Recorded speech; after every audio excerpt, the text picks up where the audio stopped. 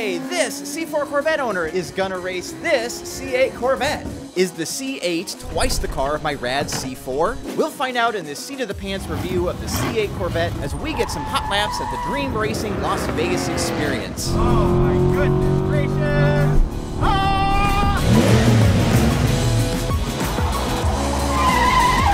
Welcome to a special episode of Retro Cars Forever. My name is Brad, and you all know how much I love my 4th generation C4 Corvette. But as a Corvette fan, I've been itching to drive the controversial new mid-engine C8 ever since it was announced. And today, I finally get to drive one here. Located in Las Vegas Motor Speedway is the Dream Racing Experience. Inside the banked NASCAR oval is this infield road course, a 1.2-mile, 9-turn playground, where anyone with a driver's license and a bit of cash can join in the fun.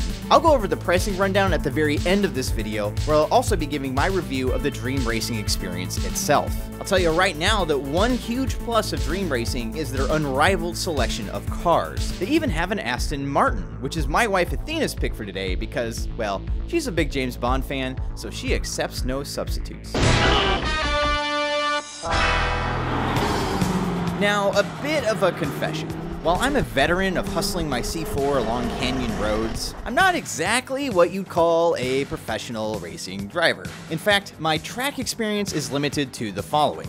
I once raced a sprint car on dirt. There's a whole other video about this on my channel if you want to see how that went. I've raced a Ferrari F430 at a different driving experience at a different track years ago. And I once raced a Miata ND around a parking lot course with Adam Carolla as my navigator. Yeah, man. But thankfully for noobs like Athena and I, the Dream Racing Experience includes some helpful guidance before you take the wheel. Your party will get a 2-lap tour of the course as passengers in one of their bigger cars, in our case a Maserati Levante. An instructor will get you up to speed, at speed, with pointers regarding the proper racing line, as well as shifting and braking points. Downshift. Release the brake nice and smooth. You want to hit the first apex, go wide. This is super helpful knowledge because the track layout is a challenge. Every turn is unique, and the racing line takes some studying if you want to be fast.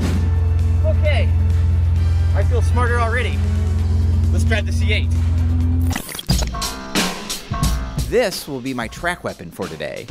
And just like my Corvette, it's armed with the Z51 Sports Package. In this generation, Z51 means the brakes are larger, the suspension is tightened, and an aggressive front splitter and rear wing are added for more downforce.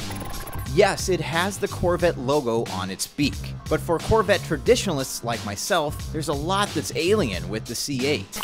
This is the first production Corvette to have its engine located behind the driver. The new doorstop silhouette could belong to any number of European exotics. Sitting inside for the very first time, it doesn't remind me of Corvettes I'm used to either. The cabin materials are shockingly nice. Where'd all the cheap plastic go? But for retro car lovers like myself, the most difficult change to stomach is the lack of a true manual transmission. The only gearbox offered is a dual-clutch 8-speed flappy paddle automatic. Without a clutch pedal in this new car, my left foot won't know what to do with itself. But thankfully, my instructor, Corey, is here to help me figure out this newfangled machine.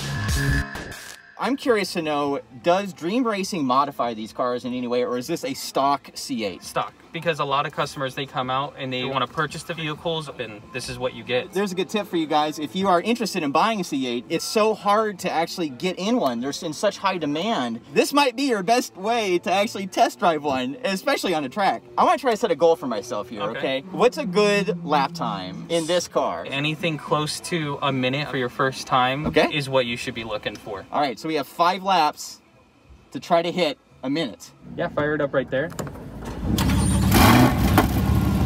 Ooh, that's nice. Okay, let's drive. Here's highlights of my 5-lap quest for a minute or under lap time in the C8 Corvette. And you can roll right onto the track, man. You're all set. Keep easing into it. You're gonna keep rolling it down to the right, and then you're gonna start to accelerate all the way out left. Oh! Brake straight. No brakes. That's it. You're just gonna carry the speed into the right. Keep turning. Now gas it all the way through. There you go. Back to the right side. A little harder. No brakes. That's it. Carry that momentum. Wait on the gas. Wait on it. Now power. Okay. No gas. Let it turn. Patient. Now power.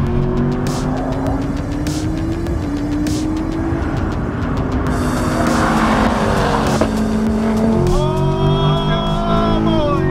And brake right there. There you go. Downshift.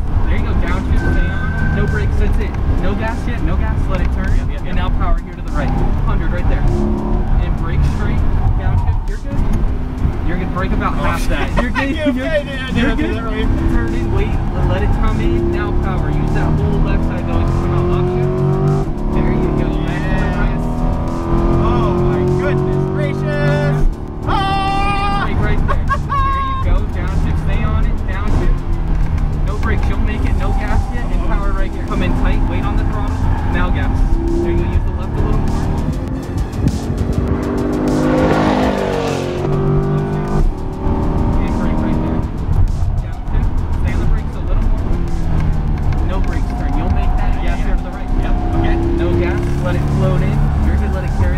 This is where you feel understeer, sort of. Yeah. It's long. Lift a little, let it turn, keep turning, and then gas here. Brake, a little harder with the brake. You're good. Let it turn, you're fine, and gas right there.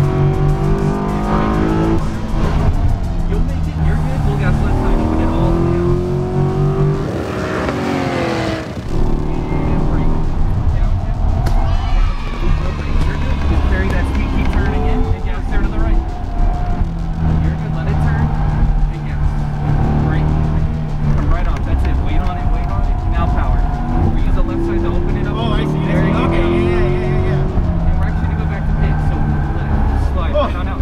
Wow, that was it? Yeah. Oh my gosh, that went by so fast. How was it? Oh man, I feel like I was just starting to get it. You get the feel for it. Just starting, okay, wow.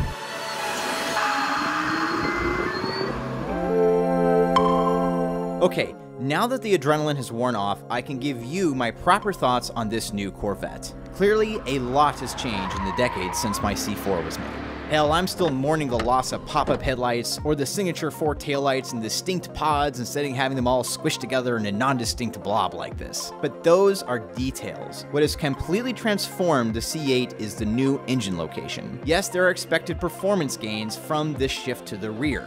But what I didn't expect was how this move flips the script on how a Corvette feels and drives. Traditionally, Corvettes are known for having massive hoods and a seating position that's so far back you're nearly sitting on the rear axle. While that makes it easy for your butt sensors to gauge what the rear tires are doing, it's difficult to get a sense of what the distant front tires are up to. And with that huge hood, visibility looking forward isn't great either. And with that heavy engine weighing down the front wheels, you'll either need a lot of steering boost that sacrifices road feel, or steering that's straight up heavy like it is in my car. The C8 changes all of that. With the engine moved back, the cockpit has now moved forward.